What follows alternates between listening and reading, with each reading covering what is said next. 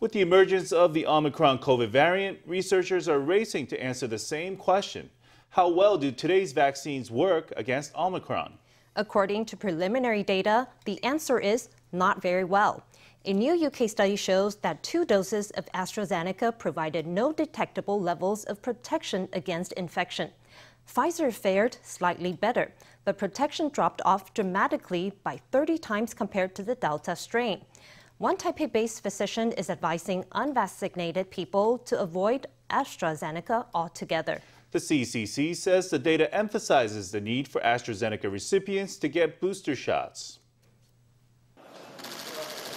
Booster shots are rolling out. The Expo Dome is now administering half shots of Moderna. As of Monday, more than 30,000 people have gotten vaccinated, or about 50% of the eligible population. On Tuesday, the CECC's online platform opened for its 18th round of vaccine appointments. In this round, only first and second shots of Pfizer will be available through the website, although other brands may be available through hospital drop-ins. But new research has found worrying proof that today's vaccines are less effective against the Omicron COVID variant.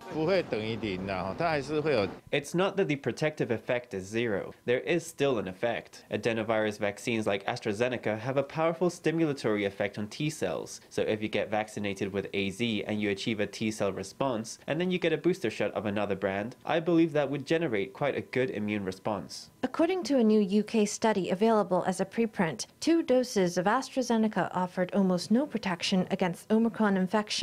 28 days after full vaccination, neutralizing titers dropped below thresholds in all but 1 sample. In comparison, 2 doses of Pfizer fared slightly better, with nearly all samples retaining detectable amounts of neutralizing titer. According to an Austrian study, a mixed course of Pfizer and AZ or 2 doses of Pfizer had a slightly better effect against Omicron. Another study done in the UK suggests that a booster shot of Pfizer can increase protection to more than 70%, although researchers said more follow-up is needed.